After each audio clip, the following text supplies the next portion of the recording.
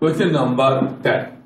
Froth flotation process used for metallurgy of sulfide ores, chloride ores, oxide ores, amalgams. I have already pointed out there are 5 steps. First step, ore can be converted into grinded ore, and the grinded ore will be converted into concentrated ore. When you are concentrating, depending upon the nature of the ore, we have to use different methods. For all sulfide ore, we will use froth flotation process. So, froth flotation process is used for metallurgy of sulfide ores. So, froth flotation is used for the metallurgy of sulfide ores.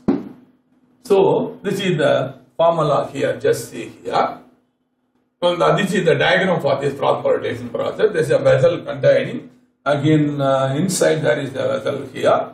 So, through which compressed air will be put inside, and we will add oil and water inside the ore. So, ore will be actually contaminated with oil, and they will float over the top, and impurities will be settled at the bottom. From the top, they can separate the sulfide ore particles, and impurities in the form of gangue will be settled at the bottom. This process is called froth flotation process.